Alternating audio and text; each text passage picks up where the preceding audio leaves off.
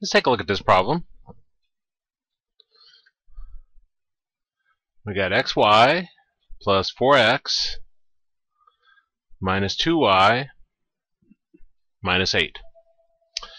And it says factor using grouping. But first thing, we look for GCF. There isn't any.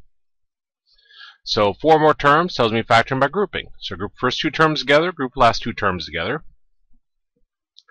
Now looking at my first 2 terms, they have an x in common, so I factor that out, and that gives us y plus 4. Second group has 2 in common, and the first term's negative, so I factor out a negative 2. Now negative 2's gone, so we got y. Negative 8 divided by negative 2 gives us a positive 4. Now our goal was to get these parentheses the same, and they're both y plus 4, so I'll factor that out in front. Now to see what goes in your second set of parentheses, you can cross out these y plus 4s, and what isn't crossed out is what goes right here, which would be x minus 2. And that's our answer.